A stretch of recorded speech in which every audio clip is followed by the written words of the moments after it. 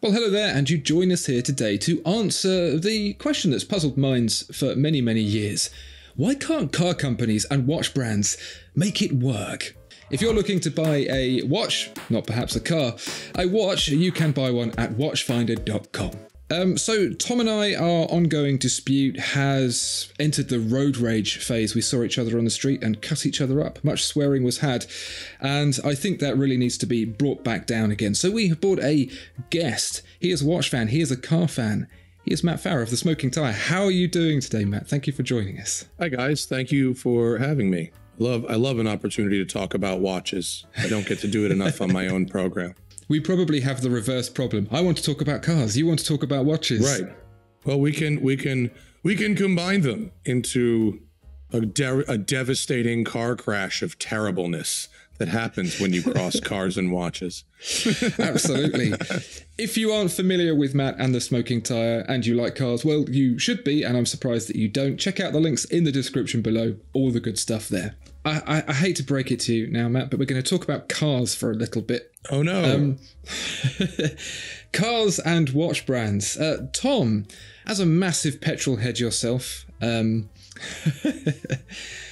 what is, from an outside perspective, what do you think is going on with the car manufacturers and the watch manufacturers? What would your perspective be on it? Well, it sounds like a really fertile kind of market to me, because I think there's quite a lot of correlation between watch fans and car fans. I think they seem to go together quite nicely. Petrol heads and movement heads, it's the same thing. I think it's that same... It's a fascination with engines and metal. I don't know. I think I don't know what the correlation is there, but I would have thought, yeah, there's a good niche that fits right into both groups. Well, it's art and science, right? You know, you've got craftsmanship, you've got gears and a power source and a transmission and an output. And then you've got, the artistry of the styling that is at the forefront of it. And you'd be right, Tom, in thinking that people who like cars like watches. But Matt, do you want to break it to Tom the general overview of the relationship between car brands and watch brands? Well, look, yes, it's true that people who like cars often like watches and vice versa. It's not everybody, but there's a big overlap, and there's reasons for that, right? Like I said, art and science. Also, a watch is sort of like a car that you can bring into the bar with you. Like it's it's easy. One might be inclined to have a collection of both if possible, and watches are far easier to collect than cars. It's not that the relationship between cars and watches as a concept is a problem. It's when they hammer it on the nose from a branding perspective that it becomes very cringy and silly. They just go too far, right? I don't want to see a car brand on the watch. Like, I don't need a car themed watch or a watch themed car. There are ways to subtly imply the connection that are successful. For instance, Mercedes and IWC do an okay job. The IWC Ingenieur, the face of that is the analog clock in Mercedes' highest end models, right? Bentley, on their Continental GT and the Flying Spur, when it has that rotating gauge cluster, on the back of it, the analog dials are clearly designed by Breitling. But what I don't want is a Breitling watch that says Bentley on it. I don't want a Mercedes, an IWC that says Mercedes on it. I don't want a Richard Mille that says Ferrari on it, and I don't want watches that are made of car parts. I don't want watches that have like the Steve McQueen Gulf livery from Le Mans. Like, it just, to me, it doesn't need, the connection between watches and cars is so obvious in a general conceptual way, and everybody seems to know it, that it becomes very, very easy to take it too far into a terrible place. And it just isn't, it just doesn't, it's not necessary. Doesn't mean they don't sell them. I mean, they do sometimes, but like, you can usually tell if someone's wearing one of those watches, how that conversation with them is going to go. Yeah, I kind of, my initial thought was it seems a little bit like a consolation prize, like a Ferrari badge on anything other than a Ferrari. Right. Seems a little bit sad, like wearing a Ferrari baseball cap around the place, you know. It's like, hey, check it out. Yeah. And so that's the, and that can happen, you know, independent of price. I mean, if you buy a very cheap watch that has a Ferrari dial on it or something, that's hokey. Yeah. It's hokey, but you know, you could also buy a $2 million Jacob & Co. Bugatti that, you know, from an engineering perspective is very impressive, but is just deeply heinous looking and incredibly tacky at the same time. It undermines the engineering of it rather than accentuating the engineering of it. A Breitling for Bentley is a hideously tacky watch that is based on a watch that is not hideously tacky. It's been intentionally made tacky. You know, like a Navitimer or a Chronomat or whatever is not tacky, and has a lot of credibility on its own. Breitling makes a fine watch, but it's the specific collaboration and implementation of automotive shit into the watch that is terrible. And I'll use a couple examples of where it's gone better. Okay. My watch, the Notice guys, when we first started talking, they wanted to put automotive elements on the watch. And I was very much against that for all the reasons I just said. They go, okay, but we want, I said, we can do something, but it has to be unidentifiable as that. And so, and I'm far away from the camera, but the winding crown, it's very difficult to see, and I'm sorry. The winding crown has a tire tread-like pattern on it that allows you to grip the crown and spin it. It's very subtle, and if you weren't into cars, you probably wouldn't notice it. And the end of the winding crown has a little brass insert in it, which is just a relationship because I happen to like gold wheels on a couple of my cars. That's it. It's a gold circle, and it's a bit of a pattern on the grippiness. That's it. The most successful I've ever seen. Now, I'm going to talk about this. Full disclosure, I'm a brand ambassador for this company, but because I wanted to buy one and they then wouldn't sell it to me. They said, we'd rather you were ambassador. This is a new watch. I just got it. This is called the Archinaut Arc 2 Fordite. Do you guys know about this watch? I don't know about the Archinaut, but I know about Fordite. So do you know who Black Badger is? Yes. Black Badger is a master of materials science, loom. He does all the loom painting for MB&F. He does a bunch of crazy stuff. And he started his own watch company with a guy named Rob Nuds, and it's this company, Archinaut. And they have this beautiful piece with this curved cushion case and this. They send you a bunch of straps, so I've gone half and half with the straps, and the dial is made of Fordite, and Fordite is the material that is from the Ford car factory in Michigan.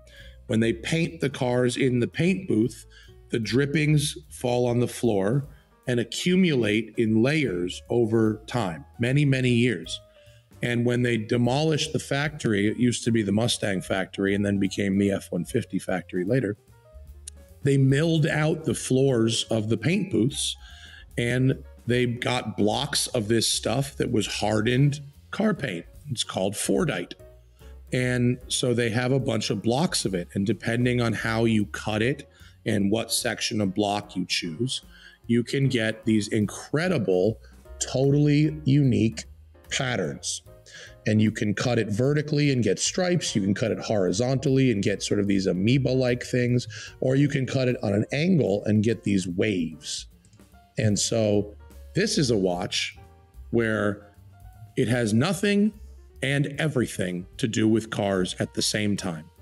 And if you knew nothing about cars at all, you would look at it and go, what is that? That is amazing. And it's only when you explain the significance of the fact that this dial is made entirely of hardened car paint from Ford's that you go, oh, well, that's an extra layer of cool.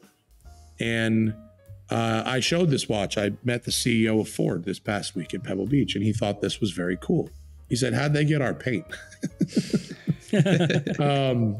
But so that is an example of a very successful collaboration between cars and watches, because it adds a totally unique flavor to the watch while not turning off anybody that doesn't know about cars, doesn't care about cars. It doesn't say Ford on here anywhere. So that to me is an incredibly successful collab, but it's very, very unique in the space to see something like that. It sounds to me, the way I see it, it's the approach seems more marketing led than design led. Like the subtleties of the design choices that you're talking about there seem very considered, as opposed to just like, let's use the Ferrari name, and when people see Ferrari on the watch, that'll be interesting. That seems like kind of a cynical approach when you think of it like that, as opposed to something that you actually can see a visual connection that's actually very considered and quite thoughtful and artistic. I think that's absolutely right. Yeah, absolutely right. That seems to be most of the problem here. Yeah, well, it's like, how you go, how can a automotive abstract concept like swirled paint add to the design of this watch in a way that you don't need to appreciate the car brand at all to appreciate this material or this element of design, versus, like you said, how can we cynically add the car's branding to the watch? Yeah, I think that's absolutely correct. And maybe the only exception to that is when JLC did the watch that could somehow unlock and start your DBS. I think that one, I'll give them a pass. Like, all right, it's a collab watch, but the watch is like a key to the car. Like, okay, now we're talking, you know? Yeah, functional. I think a good example of car and watch done well is the IWC Pilot's Petronas edition, because they took the color, and it was already associated with a very popular color, and it's bright and it's appealing, and that did incredibly well. Sure, but they didn't. It was a color, you know. They didn't really change. It's not like they made, at least as far as I know, it's not like they made, you know, the winding rotor, you know, Lewis's like spinning head or something, you know, or something, you know. It's I think with a lot of these, it's really, I think our discussion could be broken down into less is more, you know, less is more. Change one subtle thing that someone who doesn't even care about the car would still appreciate from an aesthetic standpoint. And then you'll probably have a successful collab, versus change a whole bunch of things that actually look like stuff from the car, and it ends up getting pretty hokey pretty quick. Yeah, it's lazy when that's done. And Ferrari is a really good case study for this, because they have churned through watch brands, starting with Gerard Perregaux, which was simply a big Panerai logo on a chronograph. Yeah. Moving into Panerai, who did a subset brand specifically badged Ferrari, and the watches themselves probably weren't that bad at all, but having the big Ferrari logo was... But the one for me that really took the cake was the Hublot partnership, with the peak of that, or perhaps the lowest point, being the $500,000 Sapphire MP05 with the winding that was done with a small drill. Do you remember that? Yeah. It was like a Formula One starting drive. an F1 car. Yeah. I do remember that. That's very extreme. Yeah. And Hublot, I think, I know there's people that like Hublot, and I know their watches are objectively well made, but Hublot very regularly ventures into cringe territory. So color me entirely shocked that they would make one of the most cringy watches of all time. That one wasn't great. It's weird though, because it's like, it's not really Ferrari's fault. It's like, it's not, it just looks like a monster, doesn't it? And maybe it's too far. It's like, what if we shrunk down the car and actually put it in a watch case? Like, well, that's the Jacob & Co. Bugatti, isn't it? It's like, what if we put the actual engine, in the case? Ferrari, they make great cars most of the time, but they are a licensing company that uses cars to market other stuff. I mean, they make more money on T-shirts every year than they make on cars, and so one has to wonder how much the top brass at Ferrari were involved in this watch, how much it was just a licensing thing, and it's not like Ferrari's ever collabed on like a great watch. Like when is that ever? I mean, even that the Richard Mille, that's the thinnest watch in the world, technically unbelievable, but it's not like a good looking watch. I mean, you objectively, no. Piaget's ultra thin watches are much prettier than this Richard Mille thing, where 50% of the face is just a horse. It's not that interesting, really, is it? No. It looks like a Ferrari executive business card, doesn't it, that watch? Right. As you say, technically very impressive. But what's actually interesting, and you mentioned this briefly about Richard Mille earlier, is that their approach, they sponsor McLaren, they sponsor the Haas F1 team, they sponsor Ferrari. But more often than not, aside from the branding on the side of the car, they collaborate with the drivers to create a watch, and they have very much taken your advice on this. Create something that is inspired by the colours of the team, the colours that mean something to the driver, their national colours, and nowhere do they have, except for the credit card fella, nowhere do they have a big brand car logo on it. And those seem to work, right? Well, it for all the reasons that we said. You don't, you might like the Rafael Nadal Richard Mille and not give two shits about Rafael Nadal. You just like orange and black. I mean, not everybody I know. I mean, I can't believe I know more than one person who has a Bubba Watson watch, but neither of the two people I know who own Bubba Watson watches could care less about Bubba Watson, the golfer. But it's they thought it was about bubble gum. But I mean, when you've got an individual like a driver or an athlete, right? The individual doesn't have product to sell. They don't have a logo that needs to be a brand that needs to be furthered. That watch collab is sort of a reward to the existing person's existence, right? Rather than a way to sell more things with the logo on it and further that brand. And so that's why collaborations with individuals are often so much more subtle and successful than with giant extensions of brands. And Richard Mille does that well. Yeah, much like your Nodus. And I think we'll talk about, to wrap up the conversation, the elephant in the room, which is Rolex, who, whilst they're associated with Le Mans, F1, the Daytona, have never done a car collaboration. Do you think they just want to avoid the whole mess altogether? Take note. Well, part of it is they don't have to, right? You don't see... What you rarely see are collaborations from brands that have no merchandise to sell in their stores. You know what I mean? You go into a Rolex store, you're not walking out of there with a watch. They don't need it. They don't have, what's the line from the movie Goodfellas? Paulie never moved very fast because he didn't have to. You know, that's what it is, right? Rolex, you know, not only do they make a great watch. I mean, they make a great watch, and there's a lot of reasons to be cynical about Rolex for the fact that their watches evolve very slowly, and that a new color makes news for months, and that they are kind of scammy with, you know, how their retailers allocate watches. And like, okay, those are all valid, you know.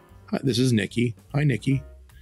Can you slide over, sweetie? But at the end of the day, they don't have to do any of that bullshit. They don't need it. Yeah. You know, they can sponsor individuals using their regular off the rack product, and those individuals are happy to wear it. You know, nobody's ever been like, you know, I'm not going to take a Rolex sponsorship unless they design a collab with me. Like someone, you know, I'm friends, humble brag, you know, I'm friends with Jensen Button, Formula One world champion, Rolex ambassador, or testimony, as it were, you know. Yes. And here's a dude who's done everything one could do, continues to have one of the best lives of any. And this dude is stoked to be paid to wear an off the rack Rolex. He doesn't need a Jensen Button edition.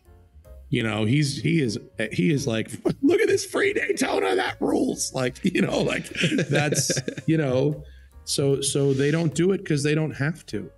You go into an IWC store, pick your watch, walk out of there right then. You know, go into a Hublot store, anything you want, buy it today.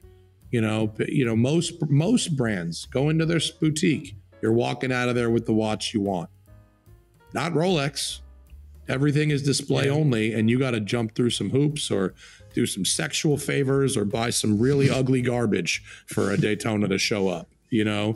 And so with that level of brand, they don't need to. Yeah. Their level of brand is so strong, isn't it? It's like, I think when some other brands, like when they want to combine those two IPs, you know, Breitling and Bentley is going to be better than when we're on our own, but Rolex is just like, anything you add to that is going to diminish the Rolex brand. Rolex, no, the funny thing is, it would actually be true for Breitling and Bentley as well. It's not like that truth only exists for Rolex. That truth exists for Breitling and Bentley. They just haven't learned that somehow. Absolutely. And I think the closest Rolex have come to anything even remotely close to that is the recent Paul Newman edition of the Daytona. And again, it's incredibly subtle, and it's related to cars via a watch owned by a person who liked driving cars. And that's probably as on the nose as they get. Sure, but it certainly doesn't say Paul Newman on it. It's certainly not marketed as a Paul Newman. It's marketed as a throwback color, you know, to a, you know, Paul Newman had a production watch at the time. So it's just a throwback to what he was wearing. And you know, it is funny that